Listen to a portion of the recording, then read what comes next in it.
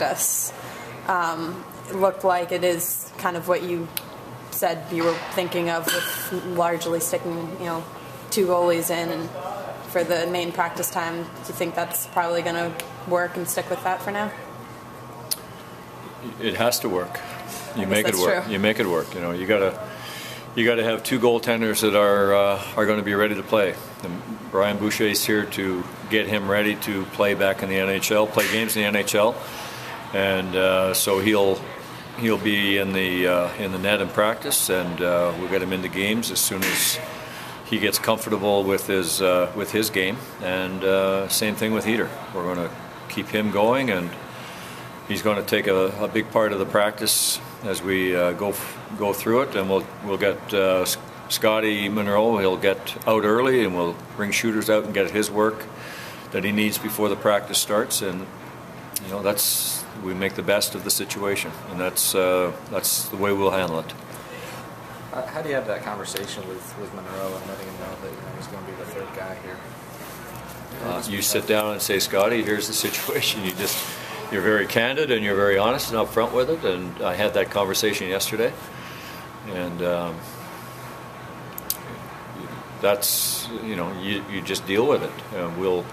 We'll get him his work, as I mentioned, before the practice, after the practice. He can jump in on maybe one or two drills in the practice, the meat of the practice with Heater. But we need to get Boucher into the net through the full practice and ready to play. And that's just the circumstances of what it is right now. Do you know the situation with Boucher, whether he has been waived or whether it's a conditioning assignment or anything like that, or? I'm not real sure on that. The conditioning assignment, I believe, is 14 days, and if there's a waiver, I don't know that. I don't know where to find that if I was to look for it. Actually, I need to ask that question of management. But it doesn't affect us either way. He's going to get his work, going to get his games, and then management decides what to do after that. That's their prerogative. Is there speculation on how long or anything like that? Just we're going with whatever they tell us. Well, yeah, that's if it's a conditioning assignment, then it's 14 days. Right. We know the time frame, but if it's a waiver, then totally different. He's here, and we'll play. All I know is that I'm going to play him. He's a good goalie.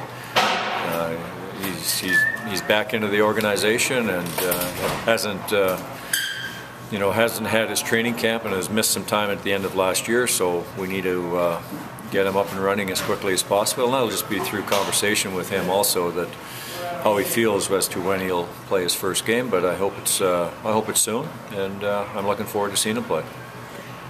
This is kind of one of the, trying to think of the right word, complications almost of being a farm team, just because the Flyers kind of dictate some of what goes on here, and having three goalies isn't ideal, and it's not a complication, really. I mean, that's just the way the business is. I've had three goaltenders in the NHL, so it's that's the business. You work with the situation. It doesn't complicate a thing. I think it's very clear, as I've already talked, as to how it's going to work. So there's no gray area at all. We have two goaltenders in Heater and in Boucher who are going to play the games, and they're going to play the big part of the practices. So there's nothing that could be clearer, I don't think, and everybody's on board with that. Everybody has the information, and that's the way we're going.